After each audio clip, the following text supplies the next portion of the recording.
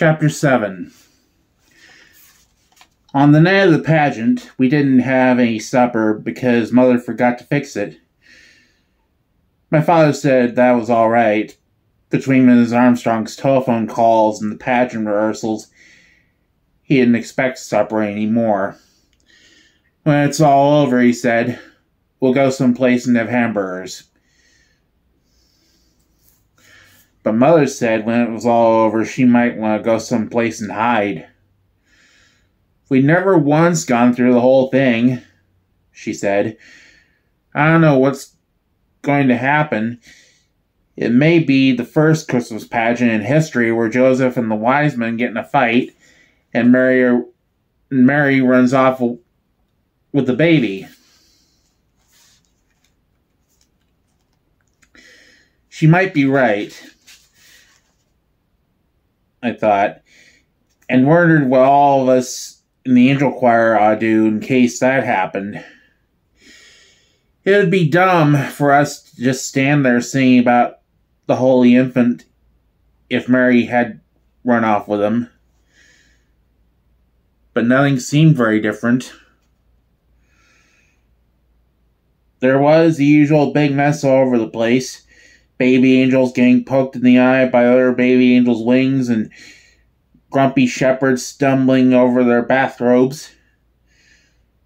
The spotlight swooped back and forth, up and down, until it made you sick to your stomach to look at it. And, as usual, whoever was playing the piano pitched away in the manger so high we could hardly hear it, let alone sing it.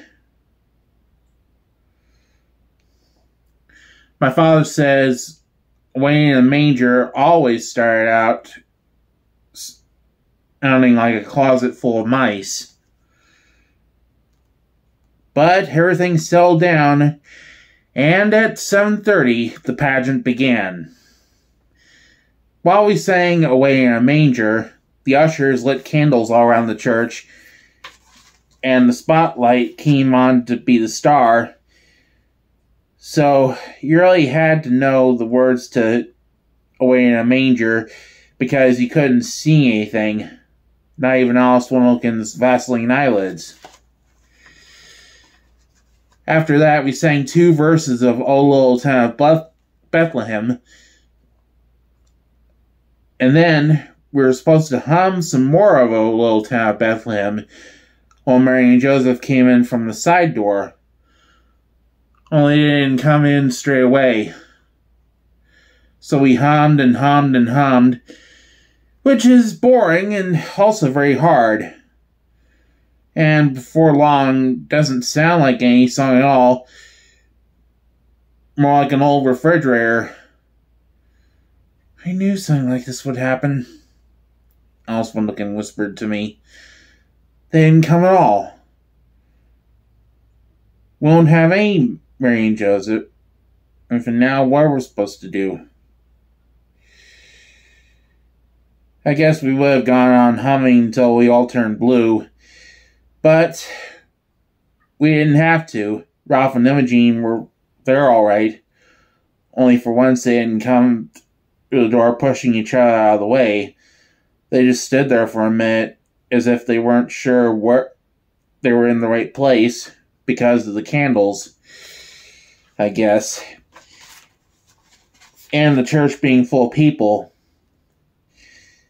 They looked like the people you'd see on the 6 o'clock news. Refugees sent to wait in some strange, ugly place while there are boxes and sacks around them.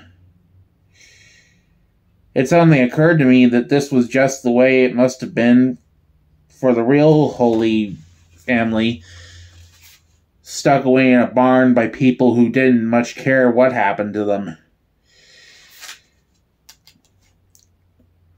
They couldn't have been very neat and tidy either, but more like this Mary and Joseph. Imogene's veil was cockeyed as usual, and Ralph's hair stuck out all around his ears.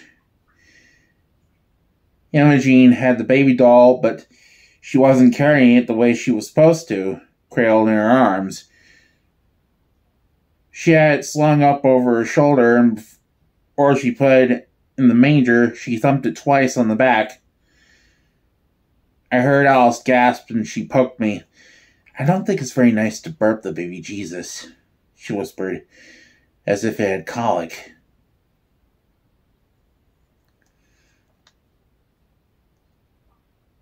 Then she poked me again. "Do you suppose he could have had colic?" Said, "I don't see why not." And I didn't.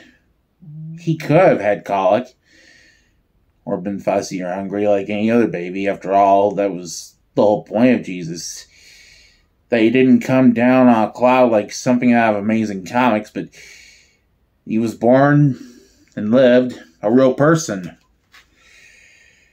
Right away we had to sing While Shepherds Watch Their Flocks by Night. And we had to sing very loud because there were more shepherds than there were anything else. And they made so much noise, banging their crooks around like a lot of hockey sticks. Next came Gladys from behind the angel choir, pushing people out of the way and stepping on everyone's feet. Since Gladys was the only one in the pageant who had anything to say, she made the most of it. "Hey! Unto you a child is born!" she hollered as if it was, for sure, the best news in the world.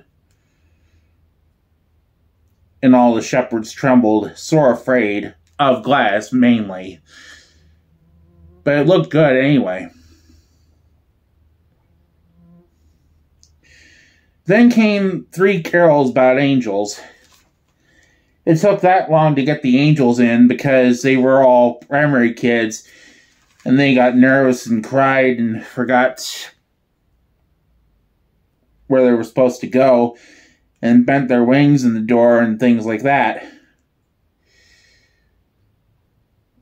We got a little rest then while the boys sang We Three Kings of Orniadar, and everybody in the audience shifted around to watch the wise men march up the aisle. "What have they got?" Alice whispered. I didn't know, but whatever it was heavy. Leroy almost dropped it.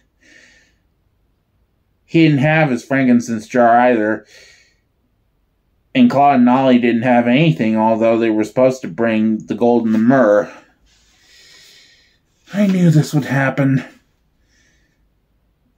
Alice said for the second time. "I bet it's something awful." "Like what?"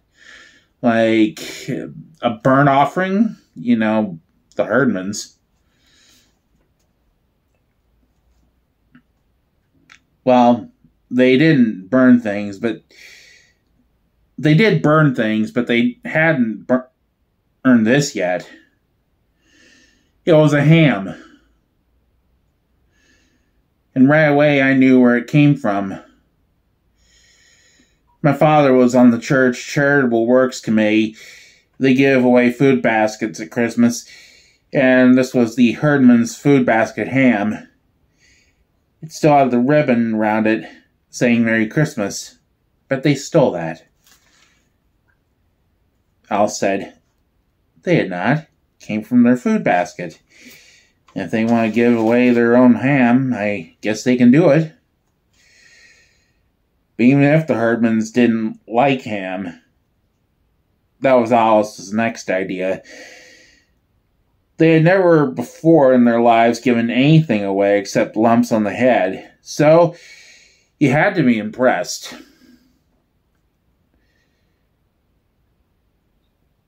Leroy dropped the ham in front of the manger. It looked funny to see a ham there instead of the fancy bath salts jars we always use for the myrrh and the frankincense. And then they went and sat down in the only space that was left. While we sang What Child Is This?, the wise men were supposed to confer among themselves and leave by a different door, so everyone would understand that they were going home another way, but the Herdmans forgot, or didn't want to, or something. Because they didn't confer and they didn't leave either, they just sat there. And there wasn't anything anyone could do about it. They're ruining the whole thing, Alice whispered. But they weren't at all. As a matter of fact, it made perfect sense for the wise men to sit down and rest. And they said so. They're supposed to have come a long way.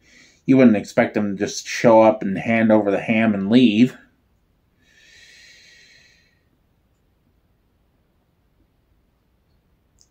As for ruining the whole thing, it seemed to me that the Herdmans had improved the pageant a lot, just by doing what came naturally, like burping the baby, for instance, or thinking a ham would make a better present than a lot of perfumed oil. Usually, by the time we got to Silent Night, which was always the last carol, I was fed up with the whole thing and couldn't wait for it to be over. But I didn't feel that way this time. I almost wished for the pageant to go on, with the Herdmans in charge, to see what else they would do that was different.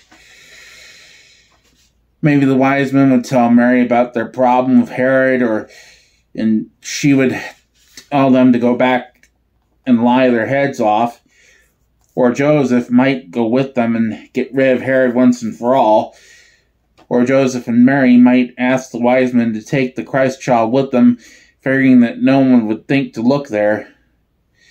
I was so busy planning new ways to save the baby Jesus that I missed the beginning of Silent Night. But it was alright because everyone sang Silent Night, including the audience. We sang all the verses too.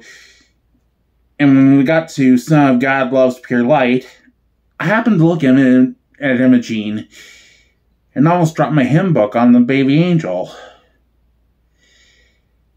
Everyone had been waiting all this time for the Herdmans to do something absolutely unexpected. And sure enough, that's what happened. Imogene was crying. In the candlelight, her face was all shiny with tears, and she didn't even bother to wipe them away. She just sat there, awful old Imogene, in her crookedy veil, crying and crying and crying. Well, it was the best Christmas pageant we ever had. Everybody said so, but nobody seemed to know why. When it was over, people stood around the lobby of the church talking about what was different this year. There was something special, everyone said. They couldn't put their finger on it, what it was.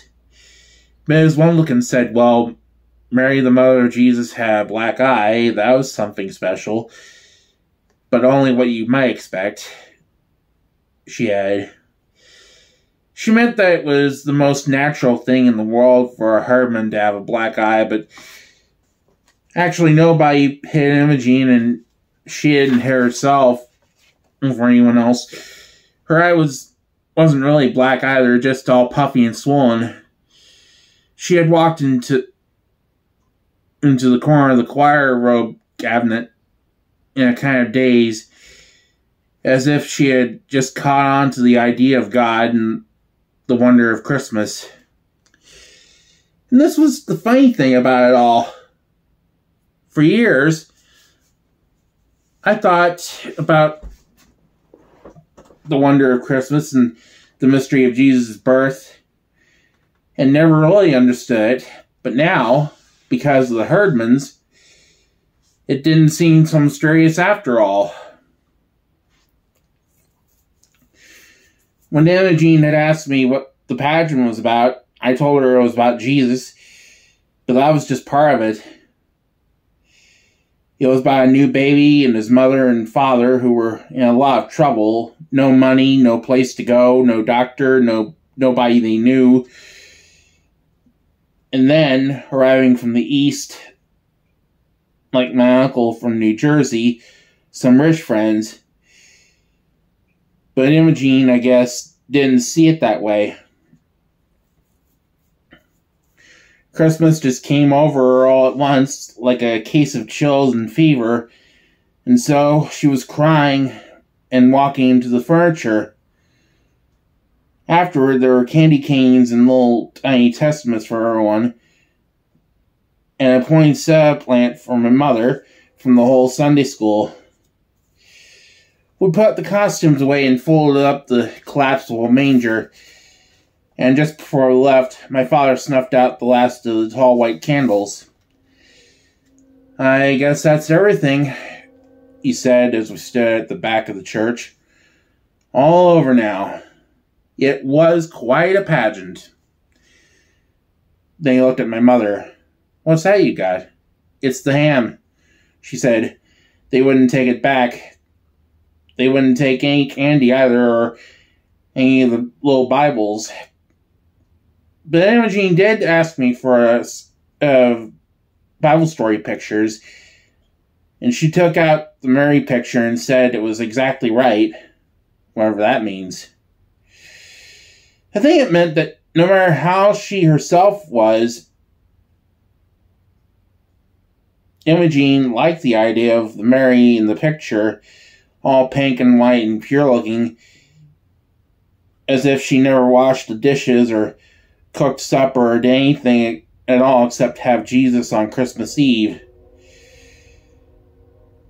But as far as I'm concerned, Mary is always going to look a lot like Imogene Herdman, sort of nervous and bewildered, but ready to clobber anyone who lay a hand on her baby. And the wise men are always going to be Leroy and his brothers bearing a ham. When we came out of the church that night, it was cold and clear, with crunchy snow underfoot and bright stars overhead. And I thought about the angel of the Lord, Gladys, with her skinny legs and her dirty sneakers sticking out from under her robe, yelling at all of us everywhere, "Hey, unto you a child is born!" The end.